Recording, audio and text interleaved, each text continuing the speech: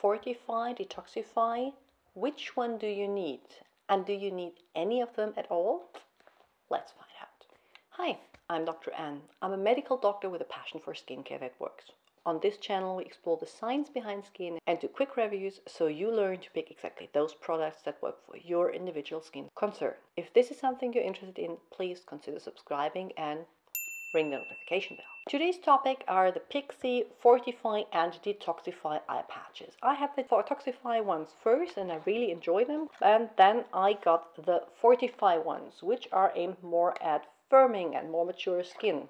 Like me. They look exactly the same like the DetoxifEYE ones, so I thought let's do a comparison. These are instantly firming and lifting to rejuvenate, restore and replenish your under eye area, whereas these are instantly depuffing and reviving hydrogel patches, which revive, refresh and rehydrate your under eye. There's a spatula that you use to scoop out one of them, and then you just press them underneath your eye and wear them for around 15 minutes, and they adhere pretty well, so they don't slide down. In terms of ingredients, the majority of ingredients is the same, which is due to the texture. The main difference is that the FortifEYE ones contain retinol, they contain SH peptides, which mimic growth factors and are said to be wound healing and increase collagen production, and they contain caffeine to depuff, which is strange because I would have expected that caffeine was in the DetoxifEYE ones, but it actually isn't. These are rich in antioxidants and in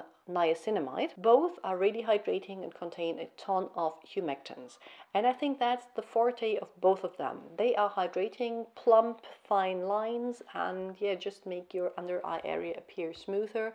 If peptides and retinol in a gel formula are actually really delivered into your skin, same goes for the niacinamide here, I'm not sure. And even if they were, these are used as a face mask, so you will never get the same effect of a face mask that you get from a product that you use every day. Do you need them in your routine? No, you actually don't. Just pick one of them. If you're above 35, this one is fine. If you're younger and just want some brightening, this one is fine. I don't think they actually perform that different on the eye. And make sure if you want retinols and peptides and all that stuff, you look for it in your serum or in your eye cream. But I do recommend having either of them in your stash, preferably in the fridge, to just pop on for a special event and feel all bougie and glam and look well rested, even if you actually aren't. So which one would you pick? Please tell me in the comments below. I'm going to link to more videos that I think you might enjoy, and I'm going to see you all very soon. Bye!